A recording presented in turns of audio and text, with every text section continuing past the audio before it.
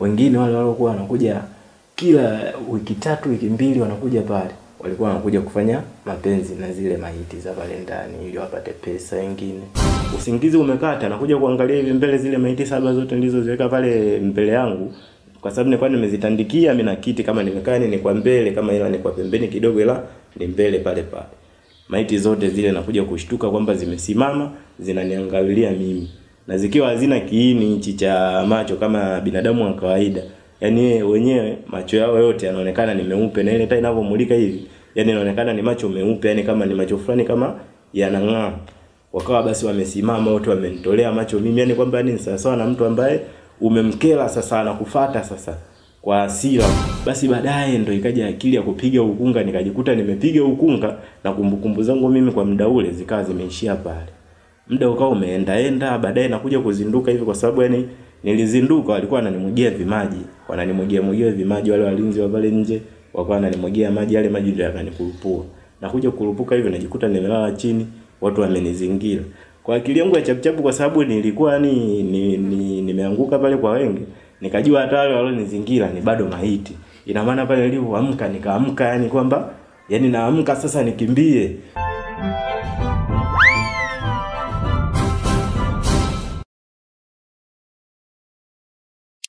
Asante kwa kuichagua na kuendelea kuifuatilia Tiki TV, mwendelezo wa habari, matukio pamoja na mikasa. Hii inaweza kusema ni kubwa kuliko. Inatoka kwake brother ambaye ameomba sura yake isionekane.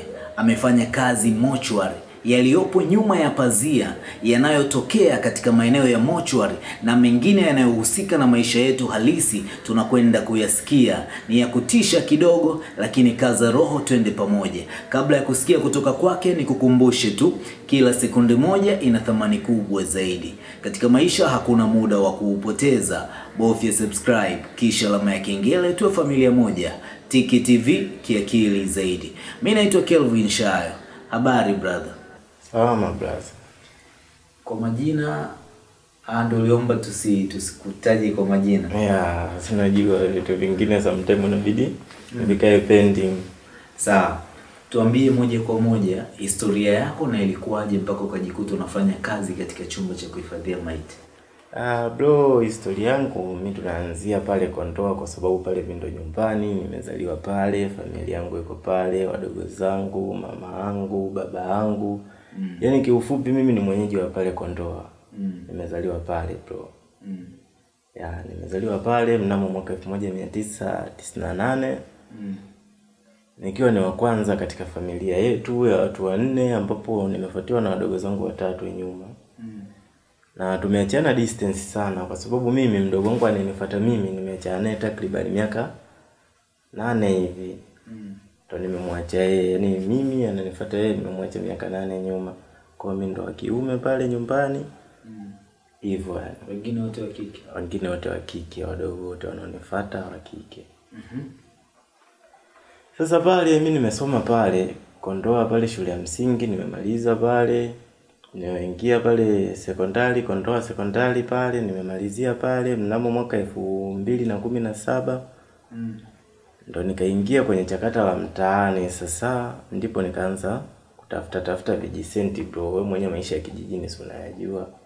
Maisha ya sehemu kama Kondoa huko mkoani unaelewa bro. Ndio. Tunaishi kwa kutegemea sana kilimo.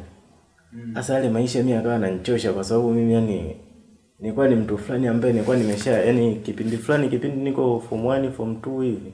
Maisha kidogo nyumbani yalieleka kipindi fulani kama cha miaka 2 hivi. Kwa hiyo nilizoeshwa sana kushika Vicenti, yani nikawa nashika sana Vicenti hivi vya hela 2000 3000 aishi mfukoni. Hiyo ikawa imenijengea taswira yani ya kwamba mimi kukaa bila hela mfukoni siwezi. Ndio hapo nikawa nimeshamaliza shule, nimeingia mtaani. Sasa kuingia mtaani, maisha yameshakaza nyumbani, vyuma vimekaza. Watoto pale wanategemea baba na mama, baba akawa mlevi, mama mwenye biashara zake ndio hivyo ikawa ieleweki, yani unga mwana. Kwa kifupi pale nyumbani maisha haikuwa ni magumu. Ambapo mimi kaka hao nimeshaingia mtaani. Kwa hiyo kwa kifupi kiasi fulani familia ikawa inanitolea macho mimi. Yani muda mwingine unaona hadi aibu kwenda kukata sebleni hivi. Mama akikuita tu unashtuka. Mama nataka hela nini? Chumvi hamna. Kuna chumvi kweli ndani? Unga upo. Basi ile ikawa inanipa sana stress. Nikawa naanza sasa nitafute kazi yoyote nipate pesa niweze kusaidia familia yangu. Basi nikaanza harakati za kutafuta kazi, natafuta kazi kwa sababu mimi nilikuwa natafuta kazi yoyote. Yaani kwamba tu nipate kazi yoyote mradi niweze kuingiza kipato. Nikawa nimetafuta sana pale Kondoa kwetu, nikawa nimekosa kazi ya kuuza hata matunda, nikawa nimekosa. Yaani pale, yaani kwa kifupi kwa kule nilikosa kazi. Nikawaza kuna mshikaji wangu mmoja nilisomaga naye.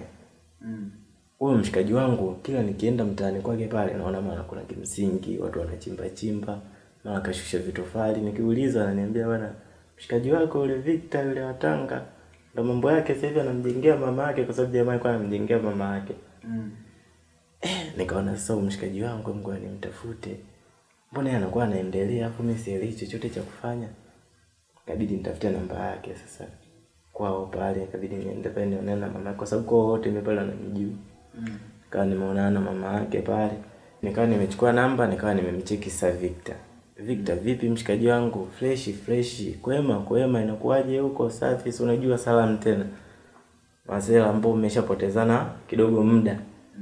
Ndio ikabidi sasa nimuulize mshikaji, nishe gani huko? Mbona mwenzangu tunaona hapa hivi anataka kumjengea mama.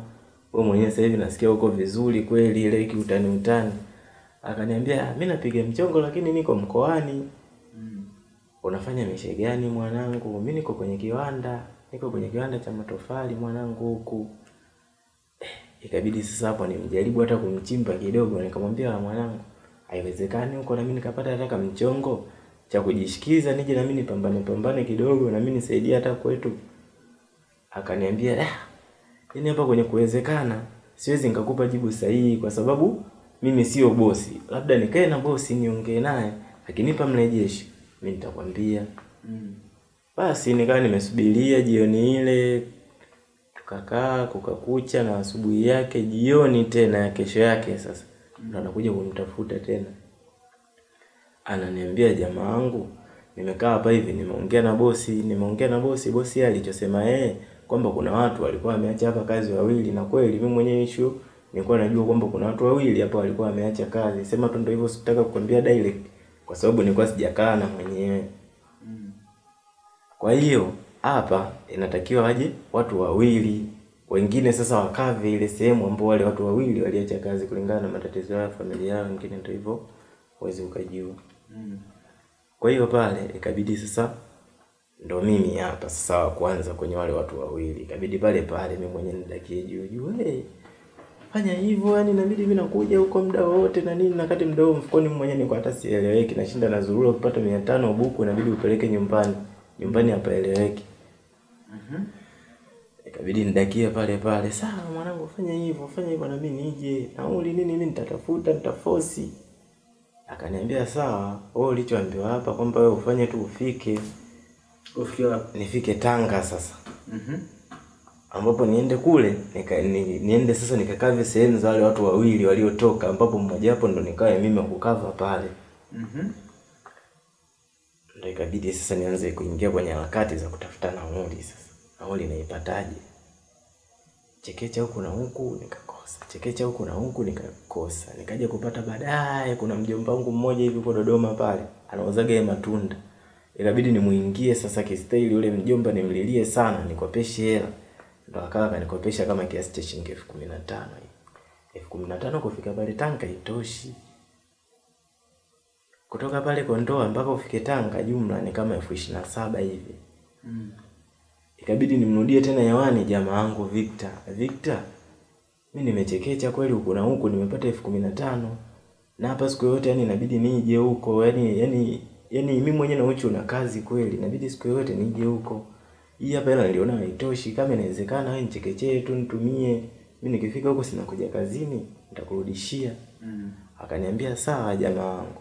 Akanitumia kama 15,000 nyingine kama imefika pale 30,000. 30,000 ikaenda nitosha kweli kufika hadi pale Tanga. Kweli kesho yake nikapanda gari pale kutoka Kondoa mpaka Dodoma. Nikawa nimeshuka pale Dodoma, nikaja nikapanda tena gari nyingine kutoka Dodoma mpaka Tanga sasa. Pale Tanga mjini. Nikafika pale kwa maelekezo yale aliyokuwa amenipa kwamba niende hadi barabara ya 7 pale Tanga. Ndo pale sasa ile jamaa akapanga pale.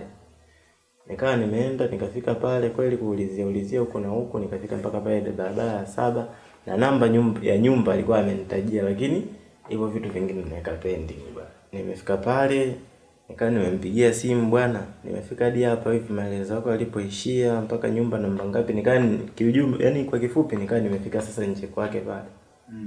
Nikawa nimefika pale kwa usiku sana, mida kama 5 ndo nilikuwa nimefika pale. Jamaa akatoka, kaonana naye, tukapeana hai pale kweli. Kaingia ndani pale, karibu bwana jamaa, kweli fresh kaingia hadi pale. Kwa usiku ule tukalala. Nilipokuwa na uchu na kazi sasa, nilala saa 5.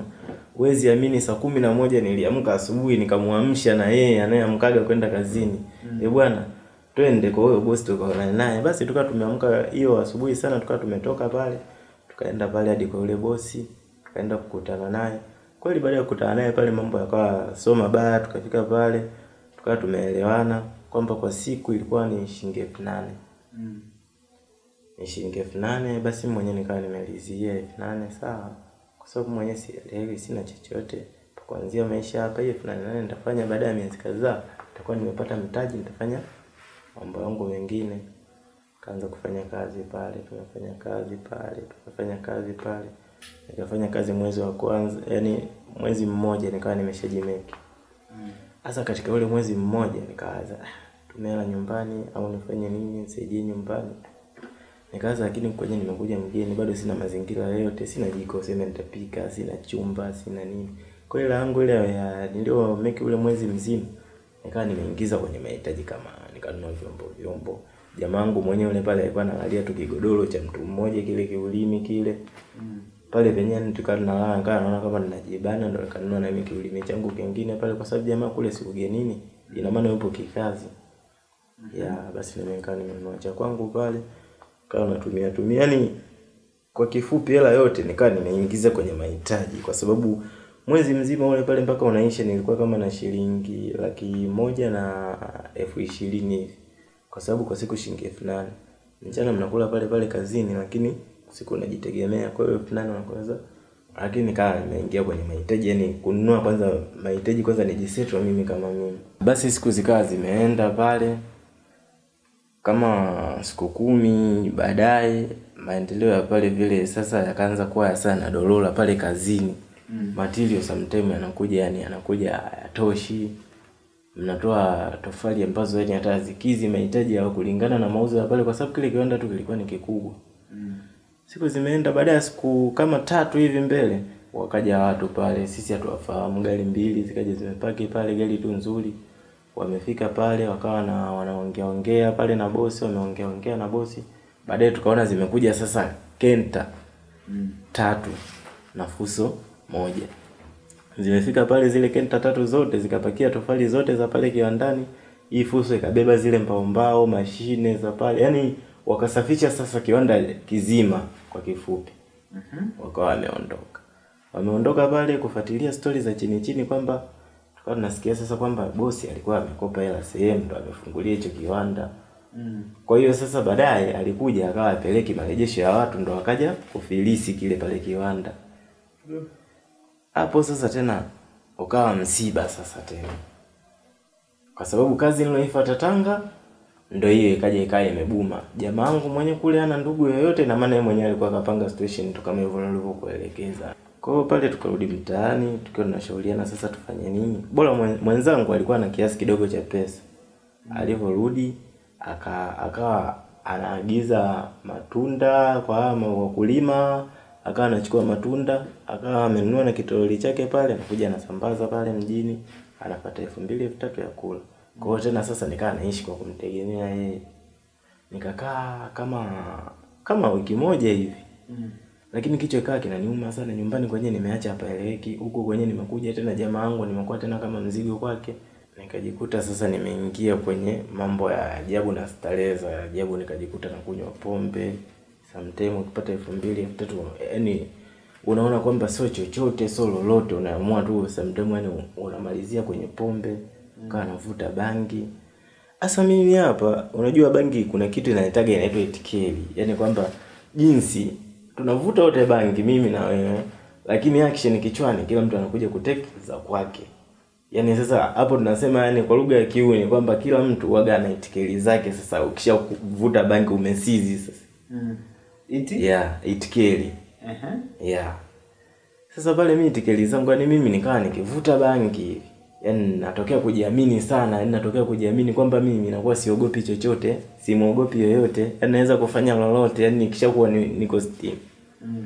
Basi naendelea na ile maisha ya kuvuta bangi sana, lakini tu mawazo yakawa bado yako pale pale kwamba hadi hapa vyovyote inabidi nifanye, tafute kazi, niingize pesa. Nikasema sasa huku mimi mgeni, hamna anayenijua, hamna anayejua ukoo wangu, hamna anayejua mama yangu, hamna anayejua baba yangu. Kwa huku mimi kazi yote nafanya. Sasa hapa ili nipate kazi kiurahisi, inabidi nichague sasa zile kazi ambazo watu huwa hawazifagilii wengi, yani wengi waga wanazikwepa. Kazi kama hizo, yani mfano wake ni kuzibua choo. Ulinzi. Ndo kazi kama hizo ambazo niliwaza kichwani haraka kwamba nikizitafuta nitazipata kwa urahisi. Itikeli zinakupa. Itikeli sasa ndo itikeli hiyo iliyonipa bangi sasa kwa kipindi kile. Nikaendaga kwenye kampuni moja hivi la ulinzi pale Tanga, nikaa nimeenda pale, nimeomba kazi pale, wakawa nioji sana, una mafunzo yoyote, umepitia mgambo? Nikamwambia sijapitia mgambo blaza, sina mafunzo yoyote. Wakasema yani bora hata ungekuwa umepita hata mgambo, tungeweza hata kukupenyesha kivyote tunavyojua sisi ungepata kazi. Lakini kama una mafunzo yoyote, ili ni kampuni mdogo wangu, yani kupata kazi hapa hivi yani itakuwa mtihani. Hata ukipata yani lakini itakuwa vigumu. Nikawa nimetoka pale na stress tena yani zile kichwani. Nikawa nimerudi hadi kwa jamaa wangu, nikamuelekeza situation halisi kwamba nimeenda kampuni fulani kuomba pale kazi ya ulinzi. Wameniambia hivi na hivi na hivi. Nilipomgusia tu yule jamaa wangu swala la ulinzi, pale akaniambia, kama ulikuwa unataka kazi za ulinzi, mbona ukusema mapema? Mimi na mjomba wangu analinda. Kuna hospitali moja iko Tanga pale kubwa tu, analinda pale mjomba wake nene wa kondoo huko nyumbani. Basi nikawa nimemuomba sasa kama kuna mjomba wako analinda pale, inabidi sasa pale uniunganishe, nipatie namba yake mimi niongee naye, nijue naongea naye vipi, kama kuna kazi pale mimi nikafanya kazi hata pale, nipate chochote. Kweli jamaa wangu yule akusita akanipa namba yake, nikawa sana wasiliana naye, nikampigia simu kwanza kwa siku ya kwanza ile, nikamtambulisha bwana mimi mwenyewe nimetoka kwa ndoa, nimekuja huku Tanga kutafuta kazi, ndio imetokea 1 2 3 kama nilivyoelekeza. Ndio hivyo yani hapa sasa hivi tu niko mtaani na wanda sielewi, kula kwangu imeshakuwa ya shida, yani kila kitu kimeshakuwa kwa shida kwangu kwa sasa hivi. Akaniambia upo wapi? Nikamwelekeza bwana mimi niko barabara 7 hapa. Akanielekeza sasa niende kwenye hiyo hospitali kesho yake asubuhi, kwa sababu niliwasiliana naye ilikuwa usiku mida kama ya saa 1 hivi, kwa sababu yeye analinda yani ni mlinzi pale mchana, hata lindo alikuwa kaachia huko na familia yake kwake sasa. Basi kaa pale ule usiku kukakucha asubuhi, kumekucha asubuhi pale, nikawa nimempigia simu tena kwa sababu aliniambia nimpigie asubuhi, nimempigia simu pale asubuhi akaniambia fanya hemu ufike sehemu hii hapa ambapo sasa hiyo ndo hospitali hiyo jamani. Naombeni lazi niweke pembeni nisihitaji. Nikafika hadi pale nikaona naye, nikawa nimeongea naye pale. Akaenda kuulizia sasa pale kuna kiofisi cha ulinzi. Yaani pale kuna walinzi ila wana ofisi yao, ina maana kuna kiongozi wao pale. Akaenda pale akaongea naye pale. Akasema pale anapolinda yule mjomba, pale hamna kazi, lakini kuna kazi ndani. Ambapo ndani kule kuna wahusika wengine. Labda yeye akaongea na wahusika wa kule ndani, waje sasa wanione, waseme kama inawezekana labda kupata kazi labda na nini, yani hivyo. Yani useme kama kaniunganishe sasa, yani aniombee kazi ndani ya hospitali. Basi nikawa nimemsubiri pale kwenye kibanda chake cha ulinzi, akaingia kule ndani, kaenda kaongea, akaja akatoka na mzee tu. Mzee yani ni mzee tu, umri umeendaenda kama miaka 70 hivi. Akatoka naye pale. Katoka naye pale, akaja hadi pale, kanikuta mimi. Kamsalimia bwana mzee kwema, shikamoo, marhaba, nini zile, tukaongea naye.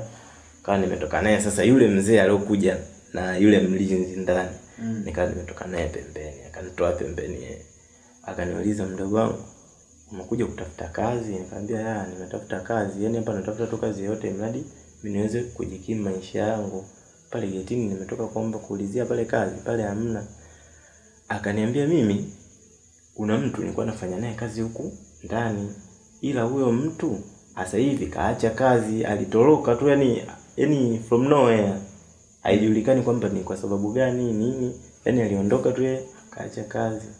Ndo namuuliza sasa mzee, kwa unafanya kazi gani huko? Akaniambia mimi nalinda pale mochwari. Nalinda pale yani mimi nalinda pale labda maiti zinazoingia, gari linaloleta maiti natoka. Yani mimi ni mlinzi wa pale. Naangalia pale mimi.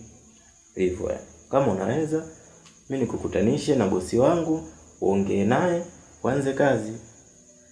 Nikasema mochwari. Kaanza kulinda mochwari kweli?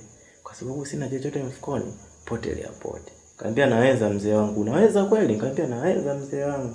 Yaani nikishatoka huko nimeshavuta zangu bangi zangu, pombe. Kwa sababu mzee mwenyewe aliniambia ni hapa bangi, pombe, yani ni wewe tu ukiamua ukitaka, yani hivyo.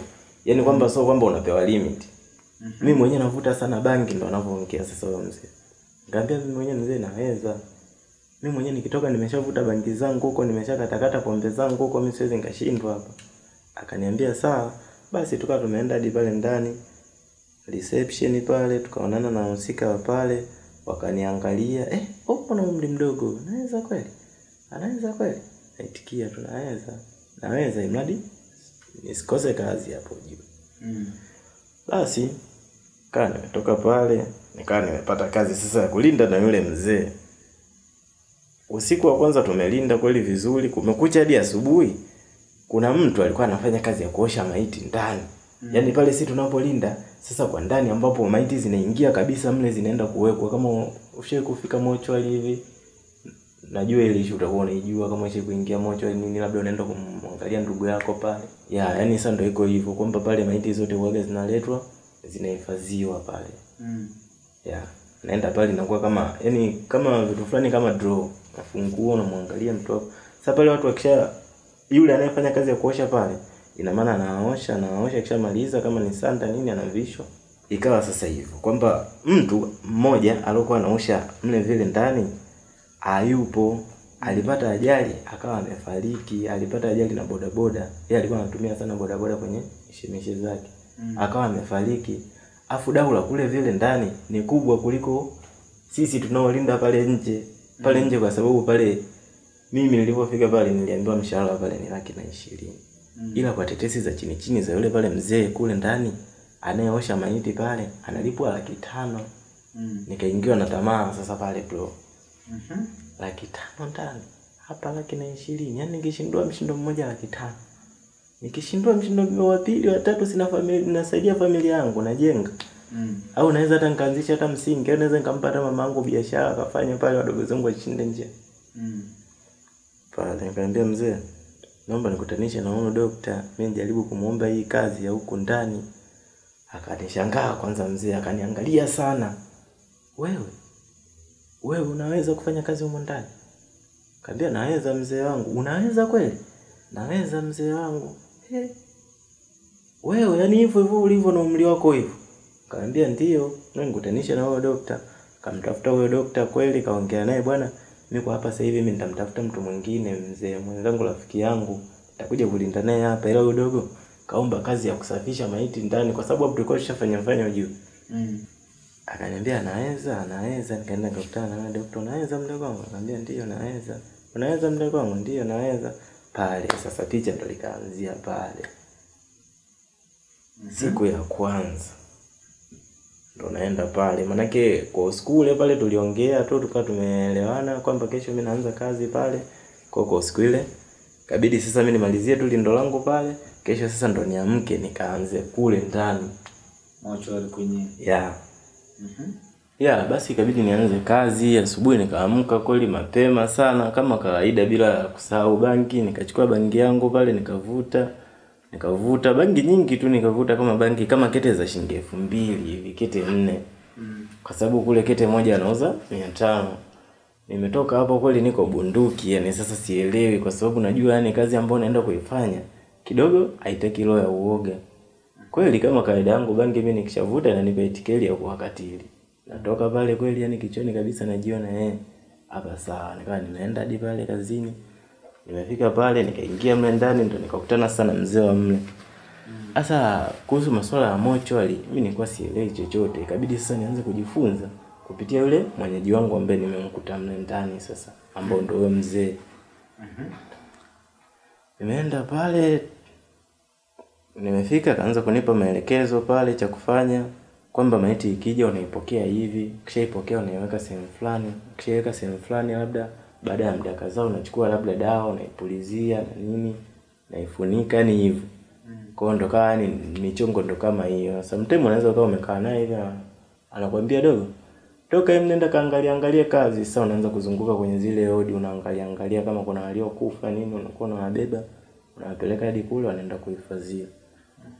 Sometimes wengine ndugu zao wanakuja, labda wengine waga wapendagi kuosha maiti wenyewe, wanatangaza dau pale wenyewe kama wafanyakazi wa mle ndani mochwari, labda tulikuwa si make wawili. Mpo wawili, kama mnaweza kuosha maiti mnaosha maiti, mnachukua hela mnatoka. Na hiyo yani ilikuwa ijulikane kiserikali kwamba hiyo ukipiga ni faida yako kwa mwenyewe. Basi siku zikazidi kuenda pale, nikawa nafanya ile kazi, nikawa sasa naanza hadi kuizoea. Lakini kuna mambo ambayo yalikuwa yanafanyika pale ya tofauti ambayo mimi sasa nilikuwa nashindwa kuelewa na nilikuwa sijielewi yani kwa kipindi hicho chochote. Lakini kuja kuelewa baadaye kulingana na yule mzee ambaye nilikuwa mimi hapa nafanya naye kazi mle ndani. Muda ulienda, tulifanya kazi mle kama miezi 3 hivi. Yule mzee akaanza kuja akawa anaonyesha action za ajabu. Mama amekaa naye anacheka vitu vichekeshi, anaongea vitu havieleweki. Muda ukaenda, yule mzee akaja akawa kichaa na kazi pale akawa ameacha. Kwa pale nikawa nimebaki mimi kama mimi kwa kipindi kile kabla hajaajiri mtu mwingine. Kwa hiyo pale sasa ndo mambo yote sasa ndo yakawa yanakuja bayana sasa kwangu hadharani, kwa sababu kuna matajiri walikuwa wanakuja pale, unakuta labda mtu kila baada ya wiki 3 au wiki 2 anakuja pale. Sasa nikawa najiuliza kichwani, hivi hawa watu huwa wanafiwa kila baada ya wiki kweli? Mwingine anakuja kila baada ya mwezi, wengine wanakuja kila siku. Sasa nikawa nashindwa kuelewa, kwa sababu yani walikuwa akija pale yule mzee mambo yale mimi kwa hata kiniajue, kwa hiyo ananiweka pembeni kwamba bwana mdogo wangu naongea na watu fulani tupishe. Kwa unakuta unatoka, uweze ukambishia mzee mtu mzima, natoka pembeni wanaongea mambo yao wanamaliza. Wengine wanakuja na vichupa, mara tunaona kaja na kichupa, kampa kichupa kaondoka, yani hivyo. Kwa hiyo nikawa sielewi. Sasa yule mzee alipopata kichaa ndo wale watu wote ambao alikuwa yeye yupo nao wakawa sasa wananitafuta mimi, na pale mimi ndo nilipokuja kuanza kujua ukweli wa pale. Kwamba yule mzee vile vichupa alikuwa anauza maji ya maiti ya kwanza. Wengine wale walikuwa wanakuja kila wiki 3 wiki 2 wanakuja pale, walikuwa wanakuja kufanya mapenzi na zile maiti za pale ndani ili wapate pesa. Wengine biashara zao, kukuza biashara, wengine mambo ya kishirikina, kuloga na nini hivyo yani. Basi siku zimeenda pale, wakawa sasa wananifuata mimi, na ile biashara kweli ina hela. Yani unakuta mtu yani akija anataka kwenda kufanya mapenzi na maiti kule, akiingia kule akitoka anakuachia hela nyingi, 300,000, 3,500, yani safi. Mwingine anakuja kuchukua maji anakuachia labda 50,000, anakupa tu kichupa. Kwanza mwanzo mimi nilikuwa sielewi, akikuletea chupa akikupa chupa hivi hadi unaanza kumshangaa huyu vipi.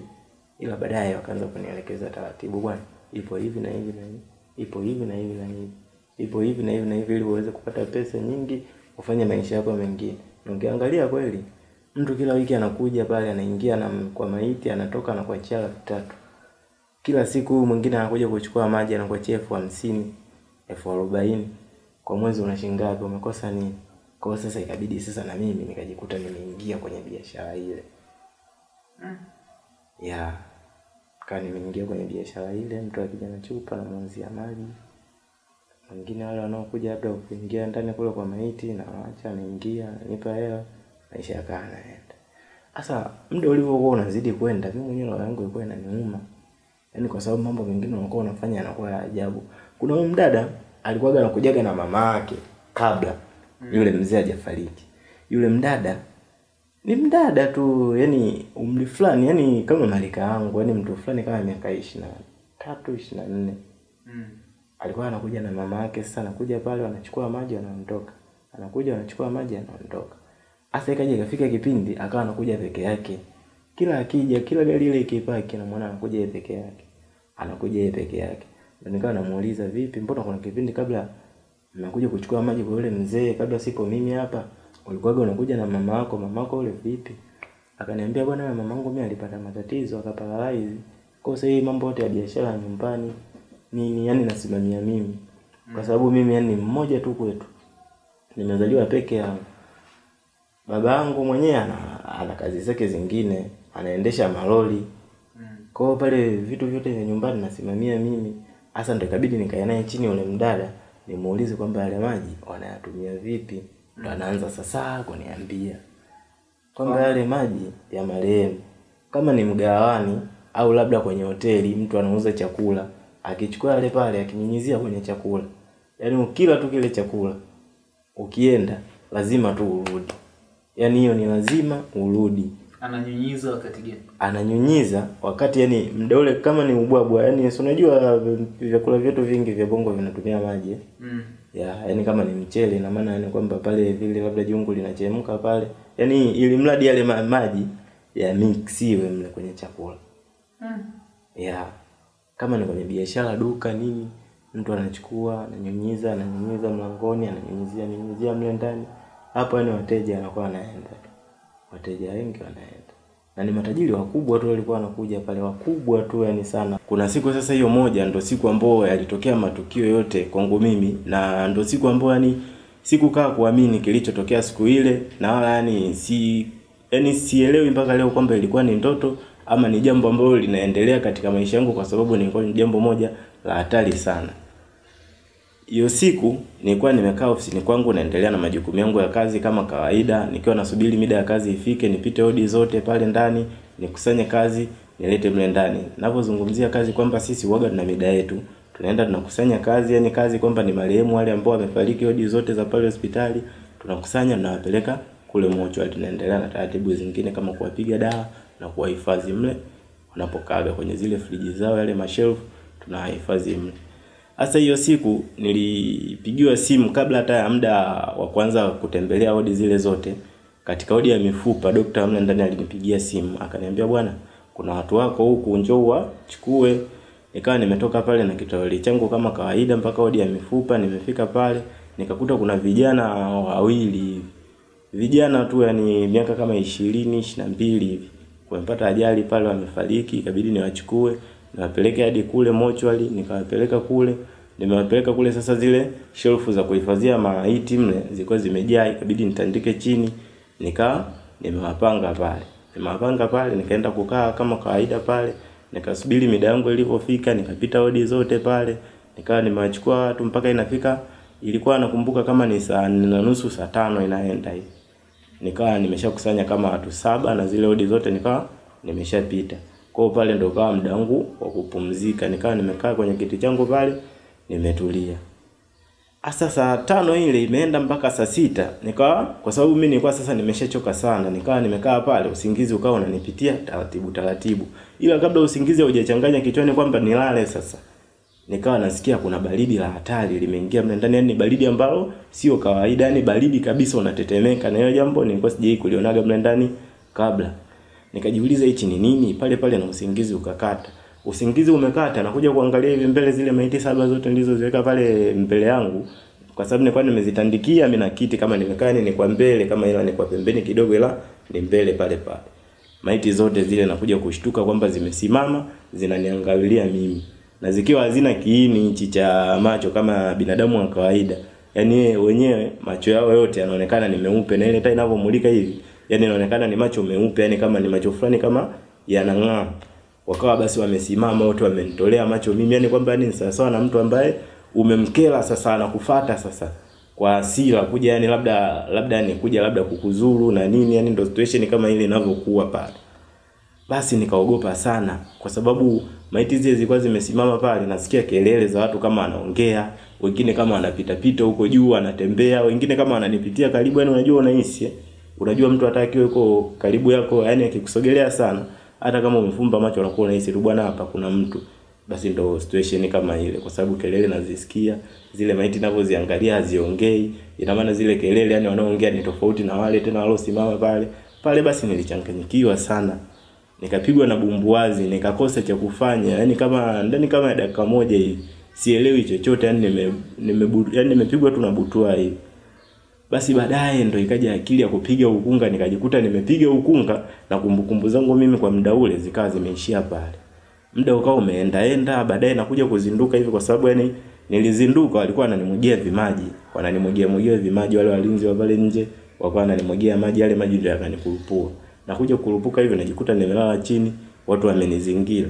Kwa akili yangu ya chapuchapu kwa sababu nilikuwa nimeanguka pale kwa wengi, nikajua hata wale walionizingira ni bado maiti. Ina maana pale nilipoamka nikaamka yani kwamba yani naamka sasa nikimbie. Nikaamka kweli haraka naanza kupiga kelele na kimbia, wale watu wote wakanishika. Bwana vipi mdogo wetu, ndo nakuja kuangalia vizuri, namuona yule daktari, naona wale walinzi wa pale, kwa sababu yani watu wote waliokuwa maeneo yale walikuwepo pale kwa sababu kelele nilizopiga ni zilikuwa kubwa.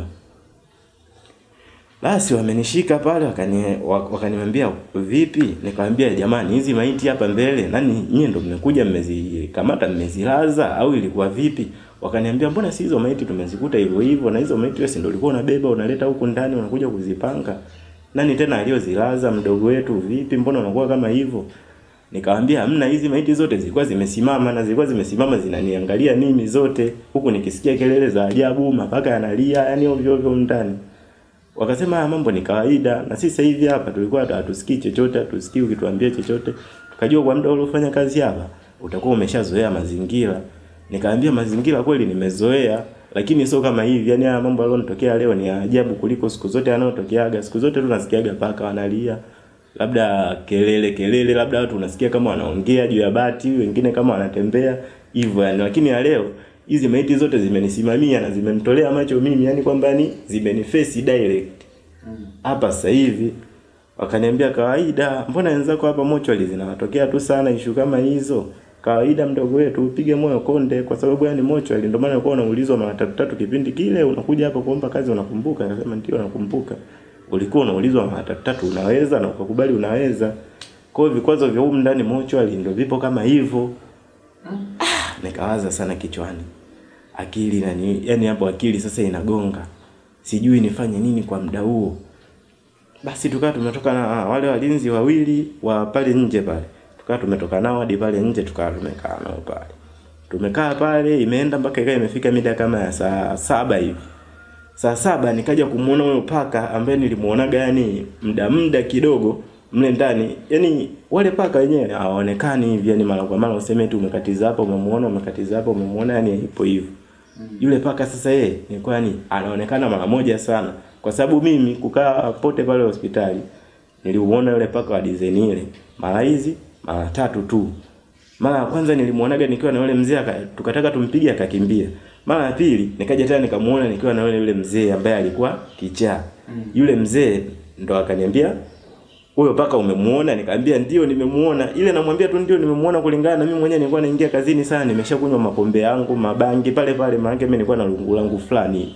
Pale nikashika lile lungu nikaanza kumfuata yule paka nikampiga sasa, kwa sababu kaingia dimle ndani Mochwari. Kwa sababu yule paka ni anatisha. Yaani paka ana umbo dogo hili, lakini ukimwangalia ni ana kichwa kikubwa. Yaani ana kichwa kikubwa, hata hizi changu kinaweza kaa kidogo. Ana kichwa kikubwa na yeye style yake ya kulia, akiwa analia hivi anakuwa analia kama mtoto mchanga, yani mtoto ule tukadilia labda miezi 8-9. Analia hivyo yani mpaka. Nikataka nikampige, yule mzee akanizuia, akaniambia wewe simama hapo. Unaenda wapi? Nikamwambia paka lile pale, sulio ni paka lenye hatari eleweki, alina yani ni paka ambaye simuelewi na yupo humu kwenye chumba chetu cha kazi, akija kula hata mikono ya watu humu sitaonekana sio waadilifu. Akaniambia mdogo wangu, huyo paka achana naye. Rudi kakae pale sehemu yako. Mimi ambao nimewazoea, nimeanza kufanya kazi humu siku nyingi, ngoja nikumbane naye. Na huyo paka usimwangalie usoni. Nisimwangalie usoni. Akaniambia usimwangalie usoni. Basi mimi nikageukia pembeni, yule mzee akachukua lungu lake, akamfuata hadi yule paka akampiga. Yule paka akataka kukimbia, akampiga tena mguuni, akamvunja mguu. Yule paka akawa anatoa damu, analia, sauti yake sasa ile ya mtoto sasa anafoka. Au kama mtoto yaani kama mtoto vile vile. Basi yule mzee kampiga yule paka, kwa sababu paka si unajua ana miguu minne. Kwa alivyopigwa mguu mmoja yule akajitahidi hivyo hivyo na ile miguu yake mitatu, akaruka akaingia kona zake, huyo akaondoka. Yule mzee akarudi hadi pale, ndo kamuuliza, mzee, kwa nini kwanza umeniambia huyo paka nisimpige? Akaniambia paka wanaenda kwa mazoea. Yaani unampiga kulingana na unavyomjua. Wewe paka umjui. Nikamuuliza swali la pili, huyu paka kwa sababu gani umeniambia nisimwangalie usoni? Akaniambia huyo paka ukimwangalia hivi usoni hivi, kama ni labda tuseme labda sekunde 50 dakika moja hivi, unapigwa na bumbuazi. Yaani kwa muda huo huwezi kufanya chochote. Na yule paka sio muoga kama paka wa mtaani ambao unakutana naye macho kwa macho, anakimbia anaondoka zake. Yule paka ukimwangalia anakuangalia hapo hapo. Na akisha kuangalia ndo unapigwa na bumbuazi, huwezi kufanya lolote kwa muda huo, unasikia tu baridi. Ukija kurudi kwenye akili yako ya kawaida, yule paka anakuwa kaondoka. Yule mzee baada ya kumpiga yule paka, ndo ikapita siku ya kwanza, analalamika, bwana mimi kichwa kinanigonga. Nikamwambia nenda hospitali, akaniambia hospitali mimi sipendeleagi sana. Akawa anaendelea kula tu matumbaku yake, kwa sababu alikuwa anapenda sana kula tumbaku. Yeye anakula tumbaku na pombe kali hiyo aina ya kuka. Ndio alikuwa anakula sana hivyo vitu. Kaendelea kunywa pombe zake mpaka kesho yake kukakucha. Hasa kesho jioni ndo akaanza kulalamika sana, bwana mimi kichwa kinaniuma. Sielewi kichwa kinaniuma, sielewi. Nikamwambia tupo hospitali mzee, nenda hospitali. Yeye tu akapita pale, akaenda kwenye pharmacy ya pale hospitali, akachukua dawa za kutuliza maumivu ya kichwa, akakausha. Sasa kesho kutwa yake sasa ndo mzee tunaamka hivi asubuhi, tunapiga hivi story taratibu. Nikawa naona kila nikipigania hivi story, unampigia story hii, anahamisha madani, unaongea naye kitu hichi, anaongea kile kitu akichekeshi, akawa anacheka tu, anacheka. Siku hiyo ilipopita, kesho kutwa yake akawa kichaa kabisa. Ule mzee akawa hajielewi, na pale hospitali akaondoka, akaenda akawa anafanya tu mishe zake mtaani kama unavyomjua chizi bro. Ikawa hivyo.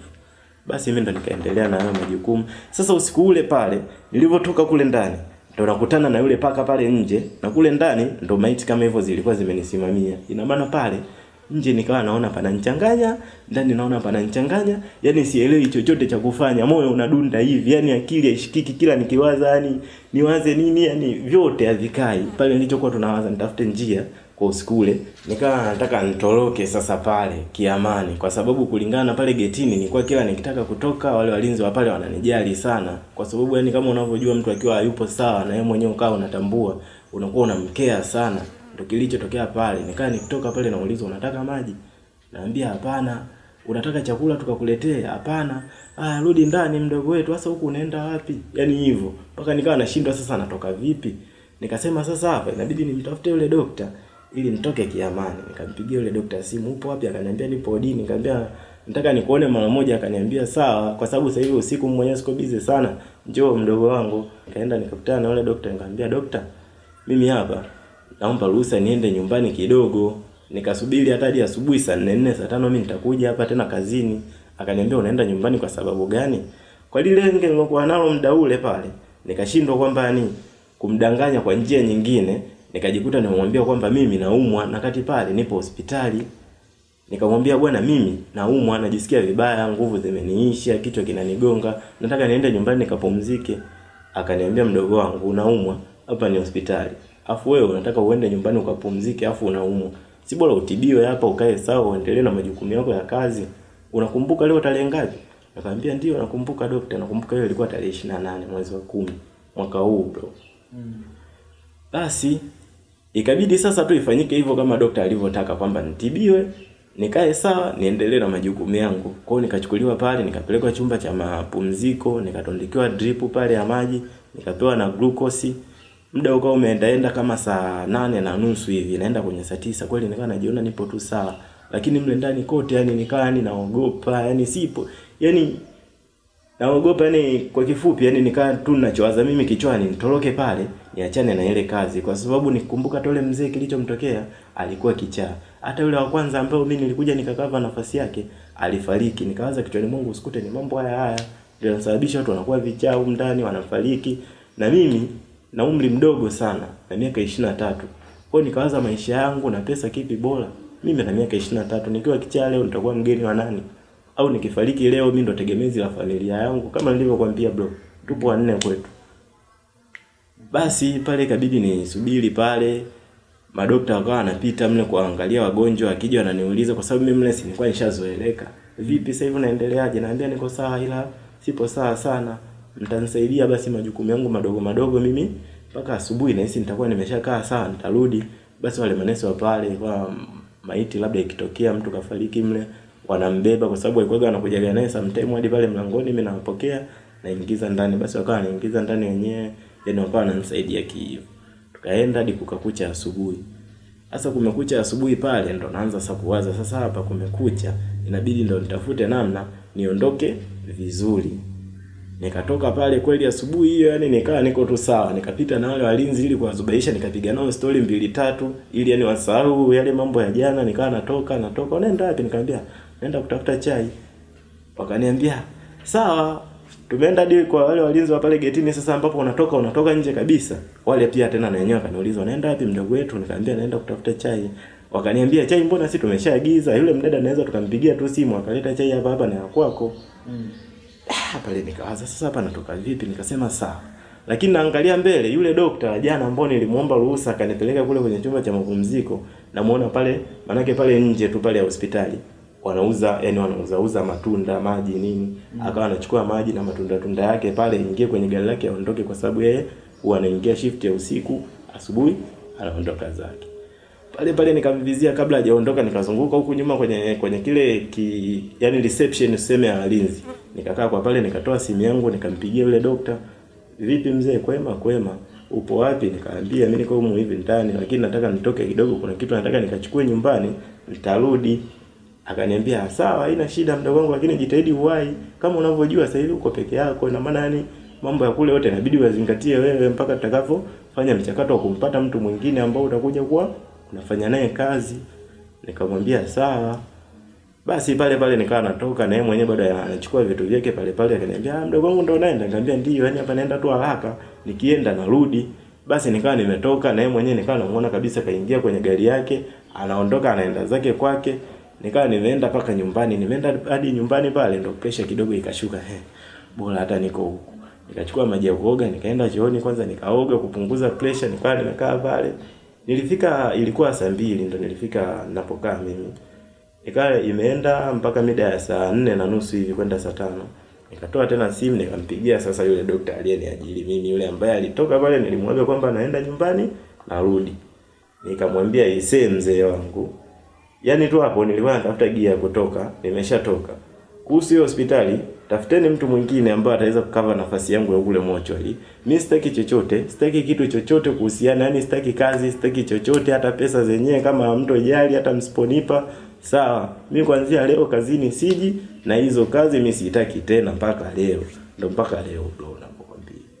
Na pale mimi mshahara wangu ulikuwa ni 500 kwa mwezi. Na nilikuwa nafanya biashara tu nyingi kwa sababu kulikuwa kuna watu wangu walikuwa wanakuja kila mwezi pale, wengine wanakuja kufanya mapenzi na maiti mle ndani, wananiachia hela nyingi tu yani kwa mtu mmoja anakuachia 300 hadi 350. Kila mwezi wanakuja pale walikuwepo kama wawili hivi. Kuna yule mdada alikuwa anakuja kuchukua maji pale ya kuoshia maiti kila siku na wengine wengi tu. Yani kwamba yani kwa zile siku ambazo zilikuwa zimesalia 3 nilikuwa yani na uwezekano wa kupata kama yani kama 1,000,000 na vichenchi hivi. Lakini yote ikabidi niachane navyo na nikakimbia na ile kazi brother mpaka leo. Pole sana kwanza. Asante bro. Kitu gani kikubwa ambacho umejifunza kwenye hiyo kazi? Nilichojifunza kwamba yani kwa sisi vijana kazi yoyote ukitaka kuifanya inabidi uichunguze kiundani. Ujue kwamba yani hasara yake iko wapi, faida yake ipo wapi. Kwa sababu mimi ile jambo nililichukulia juu lakini kumbe kiundani lilikuwa lina ukubwa ambapo yani kiasi cha kwamba mimi moyo wangu usingeweza kuhimili yale mambo. Lakini kulingana na pombe, vibangi nikajiona shujaa kwa sababu sikufanya uchunguzi wa kina. Kwa hiyo hapo mimi nachoshauri mimi tukitaka kufanya jambo tulichunguze kiundani. Sawa. Huyo dada ambaye ulisema alikuwa anakuja kuchukua maji na mama yake mpaka sasa hivi bado mnawasiliana? Mawasiliano kwa sababu mimi pale nilivyotoka pale nilivyoamua kuachana na ile kazi, zile namba za wale watu wote nilifuta, line nikavunja ili wasinitafute tena, wasinisumbue tena. Yaani kwamba yani niliamua kubadilisha maisha yangu jumla. Yaani kwa kifupi mawasiliano naye sina. Sawa. Kutokana na yote uliyopitia, kipindi ambacho ulichukua unafanya kazi, walau ulifanikiwa kuisaidia japo familia kwa sababu ulisema ndio ilikuwa lengo lako kuu? Familia nilisaidia kwa kiasi tu kikubwa, yani kwa kiasi tu kikubwa kwa sababu nilikuwa napata mshahara mzuri, nauza maji mle. Mamangu nilimfungulia banda kubwa tu pale nyumbani, nikamsimamishia chumba kimoja na sebule pale anaishi na wadogo zangu.